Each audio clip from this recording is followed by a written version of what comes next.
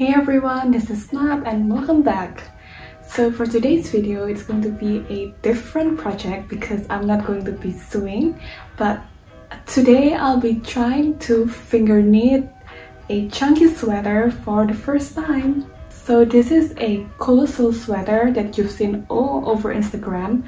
I made this because I'm inspired from the brand Hope Macaulay, which is also called as the chunky sweater. This DIY is kind of simple because you will not need any knitting needle. This knitting process is just simply using your own fingers. So it is very simple and super chunky. And this is so comfortable to be wear. It's just like wearing a blanket all over you. So I hope that you guys enjoy today's video, and if you find today's video useful, please kindly subscribe to my channel and give this video a like. These are the pattern pieces and the color choices that I choose to make this chunky sweater. And for my pattern pieces, I'm using loops as the approximately width and height of all of my pattern pieces. So the yarn I'm using is a 100% microfiber, and this yarn is also called as the big loop. And if you're searching for this yarn, they're usually using a 20mm knitting needle. Let's start with the first step, which is making a knot. So you need to wrap the yarn along your palm twice and then pull out a loop like so. Then tighten up the loop by pulling out the yarn. Make sure that it is tight enough, but not too tight. And for my case, I'm always measuring all my loops, which is the half of my index finger, so that the loop I created will always be consistent throughout the knitting process. Then just keep measuring and pulling out the loop until you reach a desired length. Once you reach the end, pull out the last loop and turn it so that it will face upwards. And then bring out the yarn to the other side and insert the yarn between the loops. And then just keep doing it. Somehow I quite enjoy the process, and I feel like this knitting session is really relaxing.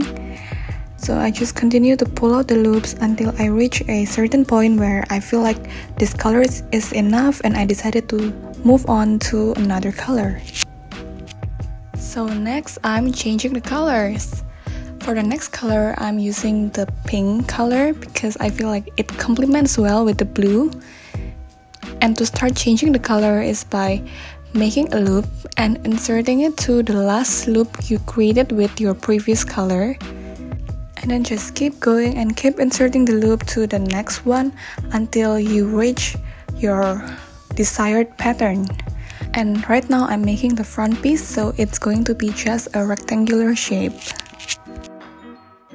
And I feel like the blue and the pink color combination makes a really good color block palette. Okay, so now for the next step is how to cast off.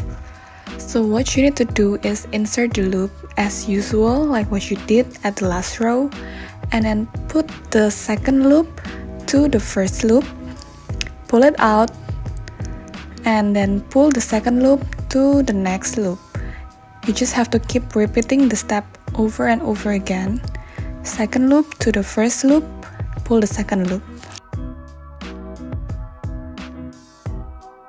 After finishing all the front and back piece, I realized that I ran out of yarn, so I decided to bought another one. And because the blue yarn is finished, so I decided to improve and replace the blue yarn with another shade of pink, which is the darker pink color. So for the next step is making the sleeve.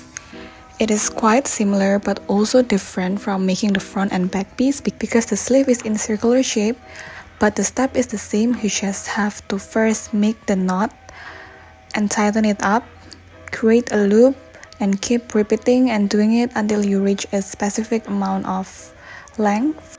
Once you reach the end of the loop, pull out the last loop and insert the beginning yarn into the last loop, tighten it up, and then continue to insert another loop above the first loop you're making.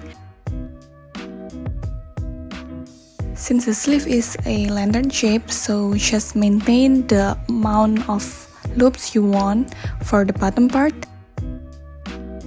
And then after you feel like it is enough, then add another loop like this, which is by adding another loop on the same loop. So there will be 2 loops on 1 loop.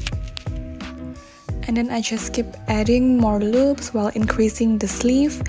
I did not exactly count how much the loop I'm increasing, but I feel like if it's enough, then I stop adding the loops. So for the last and final step is attaching all the piece. I have all the back, front, and sleeve. So how to attach the piece is like how you cast off all of the yarn. You have to insert the first loop to the second loop, and then pull out the second loop and moving on to the next loop.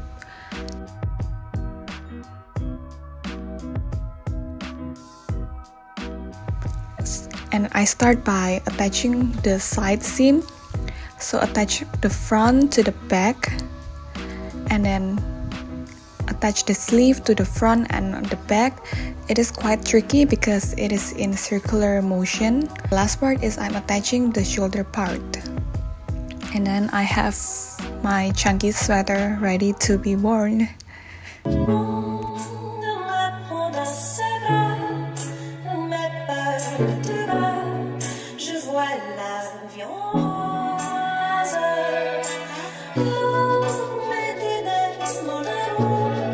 Des mots dont tu les jettes, et sans me faire que de cocher.